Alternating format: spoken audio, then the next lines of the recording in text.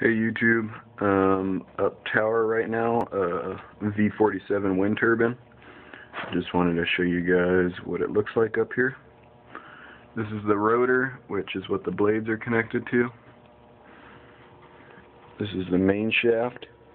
It connects the rotor to this, which is a gearbox,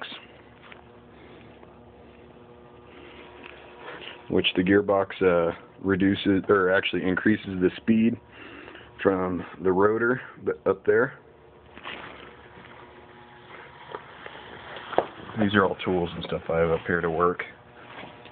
Through this, which is a high-speed shaft, increases it from about 30-something RPMs up there to 1800 RPMs through this one shaft right here to this generator, which is what produces the electricity.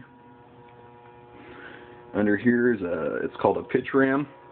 This goes through the gearbox and into the hub to pitch the blades. That way you could catch wind and pretty much any wind. It'll pitch the blades and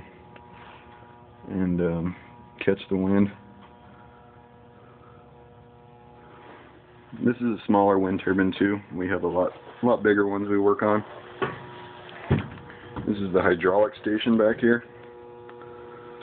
This tank down here is where all the hydraulic oils are at.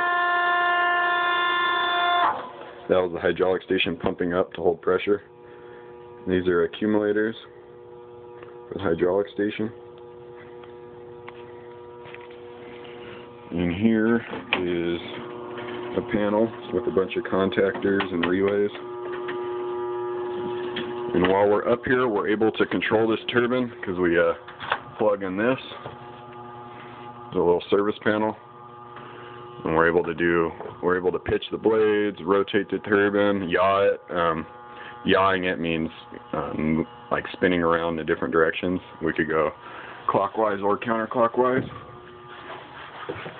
This is our chain hoist. We swing out of the back of the turbine to lower and raise tools that we need that we're working with.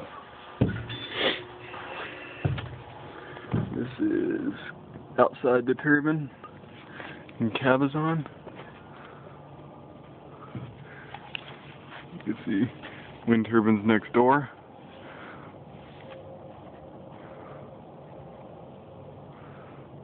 This is the wind park.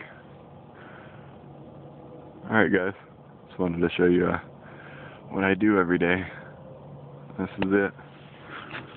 Thanks.